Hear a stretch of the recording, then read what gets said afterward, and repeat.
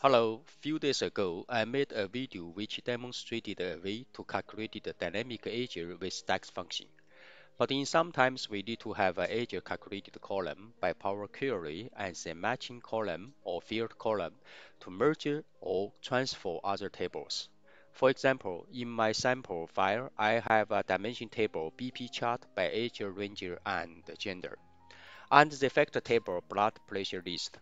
I would like to have the query generated columns gender and age in fact table and use them to bring the BP standard range numbers in dimension table into the fact table for visualization conditionally format based on age group related field value. The calculation idea is the same as previous video. To compare the month and day value between target date and birth date, then decide whether the age is a year's interval between the two dates or not.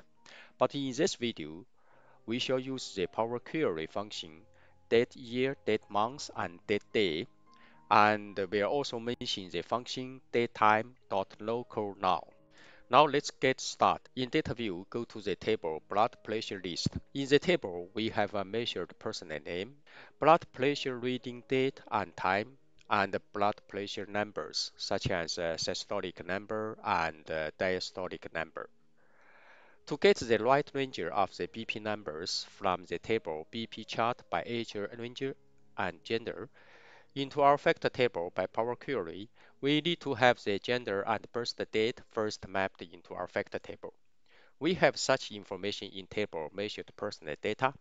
We can merge the info into the factor table by mapping measured person name. Right-click the factor table blood pressure list. In pop-up menu table, choose the Edit Query. Ensure that we choosing Home tab. Find the Merge Queries icon. Ensure that we choose Measure Queries option. Select the major table. Matching column or person name.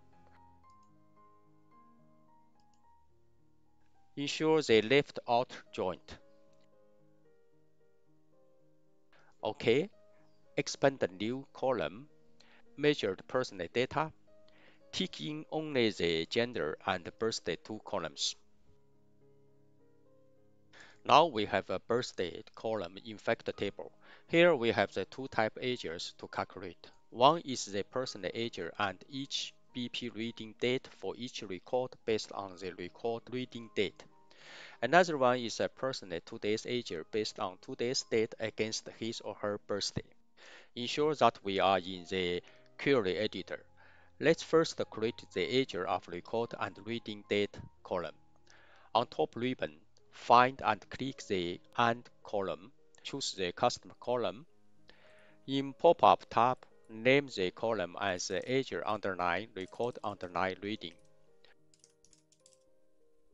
In below box, type if open bracket date.month open bracket column date close bracket times 100, then plus date.day open bracket column date double close bracket larger and equal to open bracket date.month open bracket column measured personal data birthday close bracket times 100, then plus date.day open bracket column measured personal data birthday double close bracket, then Date.Year open bracket column date close bracket minus Date.Year open bracket column measured personal data birthday close bracket. Here's the interval years between reading date and birth date minus 1. Click OK. We have the age calculated in new column for each record. If the percentage today's age is required in the fact table, the calculation is the same but just replace the column date by query function Date.Time.LocalNow in all places. In the example, ensure that we are in the query editor for table blood pressure list. On left step list, find the added customer column step which is related to the column age underline record underline reading. Expanded the top formula bar and copy the query codes after each to the end. Create a new custom column and name it as age underline today. Paste the copied query codes, replace date column in all places by function DateTime.LocalNow.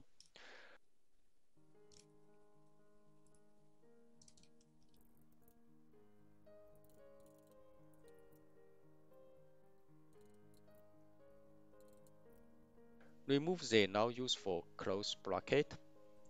Click OK, and we have the age by today calculated in the new column.